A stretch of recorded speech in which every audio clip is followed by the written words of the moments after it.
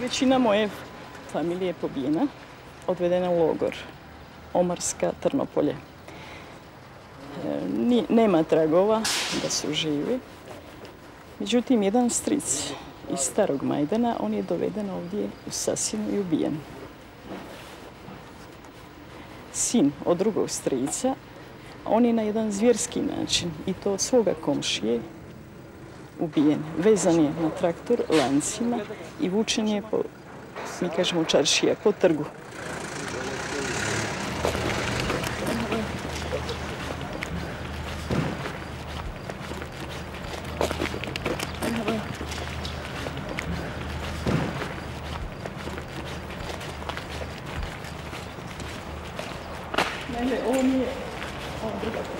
The most constant companions of Dr. Samira Mesic are the dead. She is literally digging up evidence of genocide. In 1 year, 15 mass graves have been exhumed around Sanski most. Ovdje imamo 120 tijela. Znači, radi se o civilima, ženama. Najstarija žena je preko 94 godine, stara. Djeca su 13 godina. Djeca imamo mlađih žena do 20 godina i muškaraca. Strašni su zločini napravljeni na ovom terenu. Ovo je samo jedan dio što mi imamo. How did these people die? Što se tiče ovo sad što gledamo, to je... Oni su vatrenim oružjem gađani i imamo elemenata nanošenjem tupotvrdim predmetom. Može ovako pokazati da se radi o muškarcu. It's Dr. Mesic's job to identify the dead and to discover how they died. Znači, ovdje se radi o muškarcu. Leš je skeletiran. Ostali su dijelovi kosti i dijelovi odjeće. Znači, ovdje se vidi tkanina. Samo su dijelovi, tu se ne može opisati kakva je tkanina, boja. Kod drugih se možda može. Zato jako i teško odgovoriti, identificirati tijelo, znate. Međutim, što se tiče ovdje povreda, ja mogu pokazati da su to kosti, duge kosti i da su tu povrede, to su prijelomi nanešeni iz vatrenog oružja. Ne samo to, tu imamo povredu glave koja je nanešena isto iz vatrenog oružja. Vidite ovdje. Ovdje se vide njegove čizme, ostala je čarapa, dio stopala. I onda tu mjerimo na osnovu kosti. Dr. Mesic is cataloguing the injuries and identifying the victims, not only for proper burial, but as evidence for the Hague War Crimes Tribunal. Ovo je negdje srednja dob, starosti muškarci. Tadić Drago i on je pronađen zajedno sa ostalima u masovnoj grobnici Škrljevita. To je ovdje blizu Sanskog mosta. As we drove into town, the list of the dead from the gravesite, finally identified by Dr. Mesic, was being read out on local radio. Benić Sulejmana Nijaz, ubijen 9.10.1995. godine. Zulić Halila Muhamed, ubijen 9.10.1995. godine.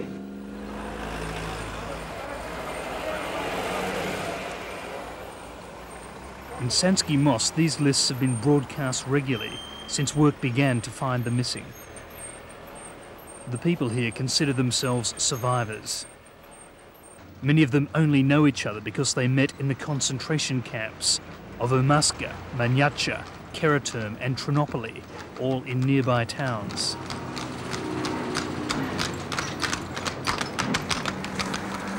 We were here to meet the man who'd survived the camps and come back to prosecute those responsible for the killings. In May of 1992, Judge Adil Draganovic was arrested in his office and sent to Manjača along with 6,000 other civilian prisoners. He lived through the ordeal until the camp was shut down after international pressure. And when he finally got back to his office in 1995, he found documents the retreating Serbs had left behind. Mi smo našli njihove dokumente kriznog štaba sve ono što su znači, planirali, dogovarali, to su sve i zabilježili. Našao sam znači, taj rokovnik u kojem je sve lijepo zacrtano, planirano koga ubiti, napad na ovo područje, na ovo, šta sa stanovništvom učiniti, preostalim, ali decidno se kaže koga treba uhapsiti i koga treba ubiti.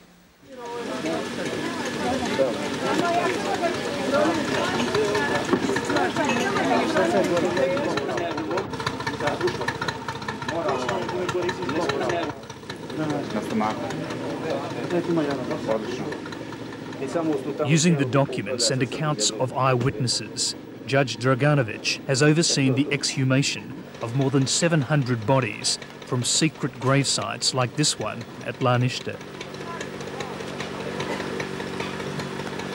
Vjerojatno ste bili gore na Laništu, vidjeli ste onu jamu gdje su ubili oko 200 ljudi, bacili u tu jamu, sakrili to zemljom, mislili da se nikad to neće otkriti.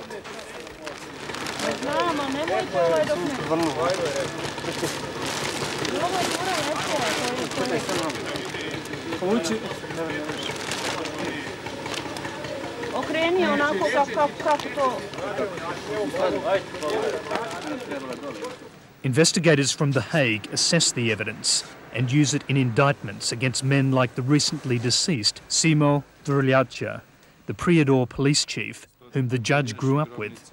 Jesam, Simo Drljača je ovdje rođen u Sanskom mostu, ovdje je živio i zajedno smo studirali u Sarajevu i izvanredno smo se poznavali. Međutim, pokazao se kao jedan okrutni zločinac, jer je kao najodgovorniji čovjek policije odgovoran za likvidacije nekoliko hiljada Prijedorčana, Bošnjaka i Hrvata. Many of the people in Sanski Most are refugees from Prijedor, only 30 kilometres north, and the town with the highest concentration of indicted war criminals in Bosnia. Omarska concentration camp is only a few kilometers from Prijedor town, near a little village called Omarska. The people who were in charge of that camp are still in the area. The same people who directed the atrocities during the war, who were responsible for the atrocities during the war, are still in charge or influencing the political events in the area, in the region.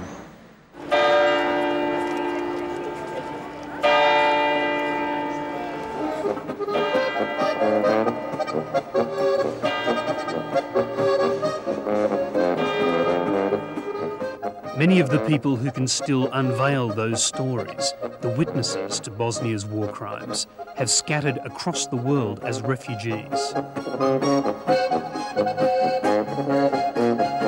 They're living temporarily in cities like Munich, too scared to return to their own corner of Europe.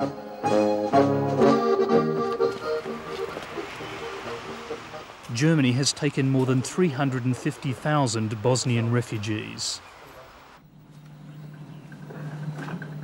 Kad ste vi otišli tamo iz Mrs. Sabiha Tukanovic is a survivor of the Omarska concentration camp. She will be a witness at the Hague war crimes trials of the men from Prijedor who ran the camp. Her husband was at Omarska too, and in those days the couple were separated from their children, who were imprisoned by the Serbs in another camp. They are Muslims from the town of Kozarac, and before the war they considered themselves well off. Imali smo dvije velike kuće, još plus jednu što smo napravili za unuku malu. Ova velika kuća što je bila na 2 kata, plus dole restoran, kuhinja.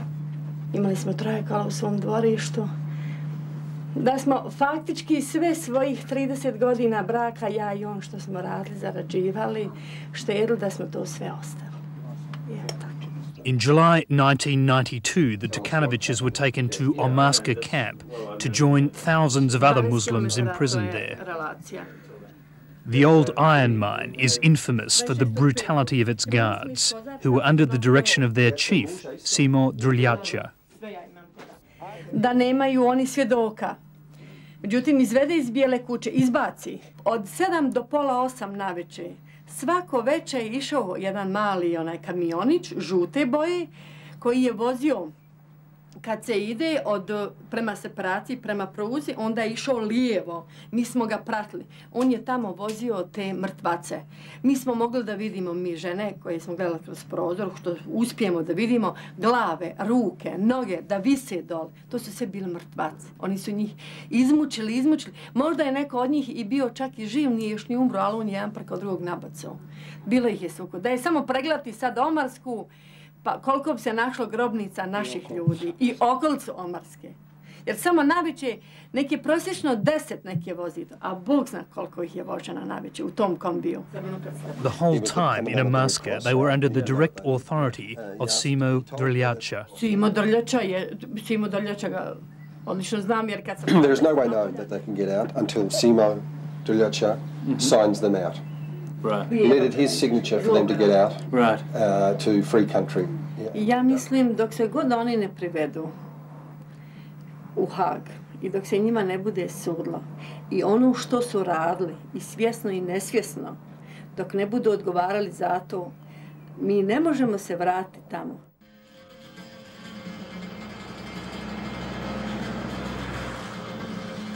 We went back to Bosnia, to the source of the problem.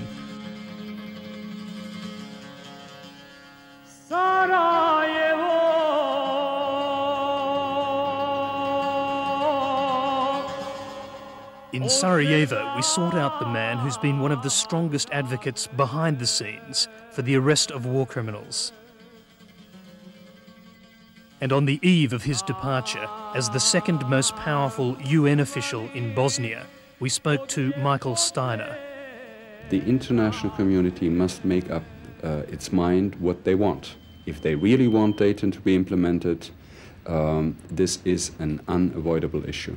We assume there are contingency plans to arrest these people. This had been thought about. I don't want to go in the details. I don't think that would be wise. I'm convinced it can be done. It's a question of the political will. That political will is about to be tested again after the intense reaction to the shooting of Simo Drljača. For the main targets, the real leaders of Republika Srpska, the indicted war criminals Karadzic and Mladic, will now be much more heavily protected. In the meantime, the people of the Bosnian diaspora are returning to a fractured country where the promises of Dayton are not being fulfilled. Sulejmani Munevera. Mujkic Senija. Again, the lists of people, this time of the living, followed by the intense relief of the displaced to be back amongst their families.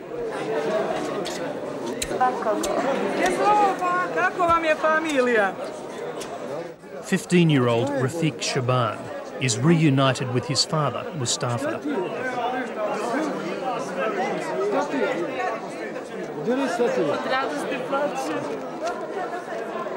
The family were cleansed from Prijedor by Drljača's police and imprisoned in the camps he ran at Omarska and Tronopoli and Karaturn. His mother never recovered from the experience. She died a refugee.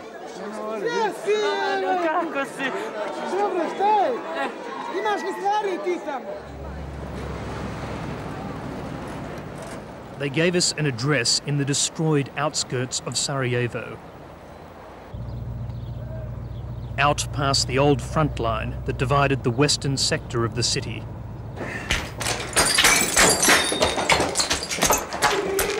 Here we found, playing in the rubble, a group of Muslim children from Srebrenica, survivors of yet another massacre. And like so many others, unable to return to their city.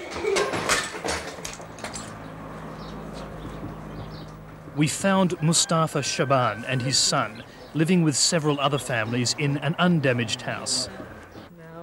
It had survived unscathed because it was behind the Serb lines and owned by a Serb who'd left with her own people, fearing reprisals if she stayed. Ovo mi je, vidiš, ja kad sam izašao iz Prijedora, ja sam izašao sa 5 člana, a vidi sad sam ostao sa 3. Žena mi je umrla, punca mi je umrla tamo. Da. Gdje? U Makedoniji. Ja. Što je ona vidjela, to da ne govorim ja nikako. Ubijanje i to, i gdje ženi srce oslabilo je. Yet Mustafa told us he'd been reborn when his son came back because the boy represented a new life for his people. Treba da kažem, ova zemlja sad ima potrebu sa ljudi koji imaju veću školu. Ima potrebu za te ljude. Zato što mnogi su poginuli koji su imali veću školu, koji su bili, na primjer, direktori, profesori razni, koji su bili sa školom. Želio bih sad da završim gimnaziju, želio bih da budem što veću, da imam školu. Jer on je dobro malo prije rekao, jer dosta profesora, dosta inženjera, dosta ti, mislim, funkcionera da su poginuli. Ja govorim za Prijedor. Jer najviše su te tamo nastradali ti ljudi. Policajci, kriminalci, ovi koji su bili u kriminalnoj službi, inženjeri, doktori, profesori i tako. We asked Mustafa if he'd ever be prepared to go back to Prijedor. Mi sad, ja nemam gdje da se vratim. Gdje ću da se vratim? Srušeno. Pa srušeno je, normalno da je srušeno. You have a number of participants in the crimes, and you have villages also around Prijedor where, and that's most frightening, many of the population have taken part, where it's not just some representatives, but where in some way everybody was involved in these crimes.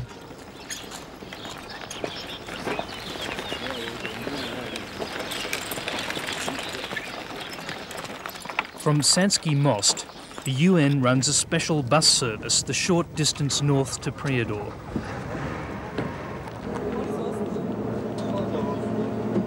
A few Muslim refugees from the town, overwhelmingly women, take the trip to visit relatives. Plainly afraid to make themselves conspicuous, none of the women on the bus would talk to us. But the knowledge that Prijedor had been a control centre of a string of concentration camps, and that the people who set them up and planned the ethnic cleansing still run the city, makes the trip a strange one.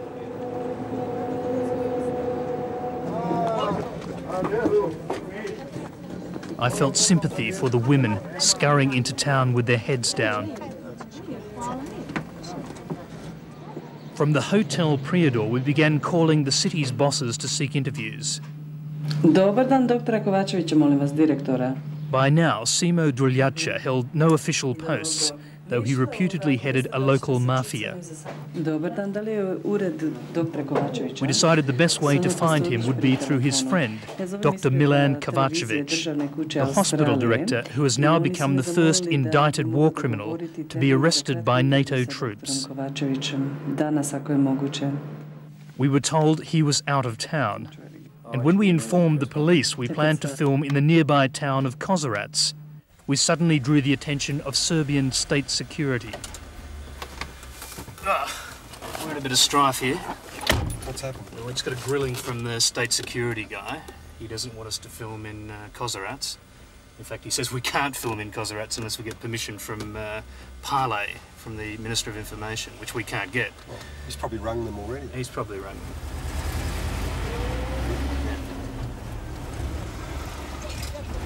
Well, that was our welcome to Prijedor, that's for sure. We decided to go to Kozarac the next day.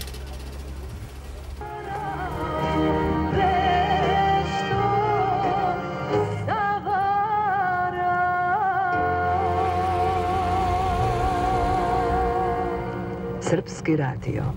The Turkmenovich family in Munich had drawn us a map to their house in Kozarac. But we soon realised there wouldn't be much left to see.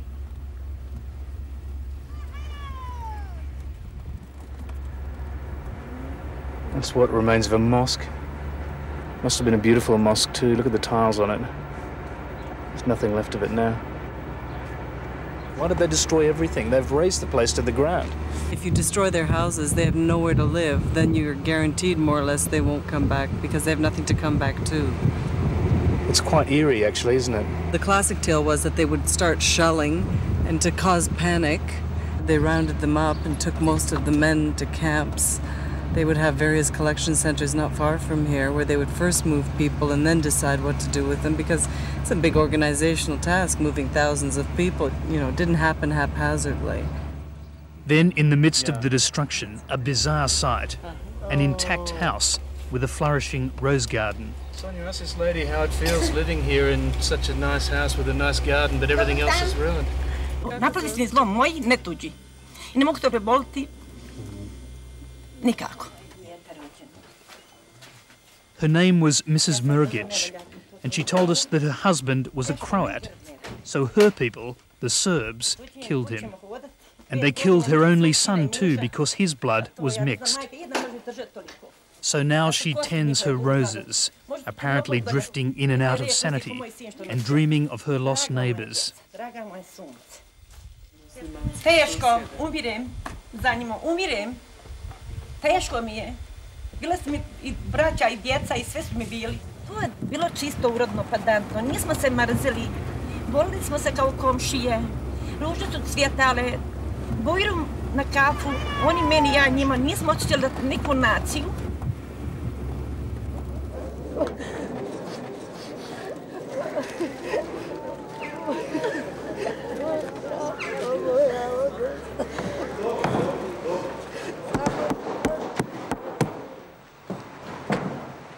In Sanski Most, it was time to bury the dead. The people here say they still can't believe that this could have happened in Europe on the eve of the 21st century, or that the worst murderers could still be living free a short drive from here. And I find myself wondering if I were burying my wife, or my children, or my parents, or my sisters here today, or if these were my friends or my neighbours, if they had been dragged from their homes like many of these people in the middle of the night and slaughtered and thrown into a lonely pit, and I had survived. And I know deep down that there can be no peace here without justice, for without justice, the living will surely seek revenge.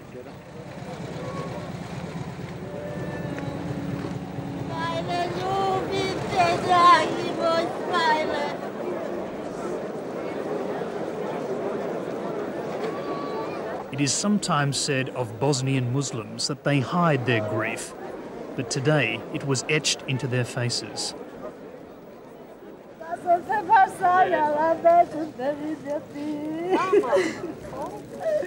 But even here, there were signs of the divisions that destroyed the old Bosnia. The black-draped coffins of the Catholic Croats were kept apart from the green-covered Muslim coffins, although they'd been together in death and were unearthed from the same pit. And I recalled what the pathologist, Dr. Mesic, had said when we asked her the religion of one of the dead.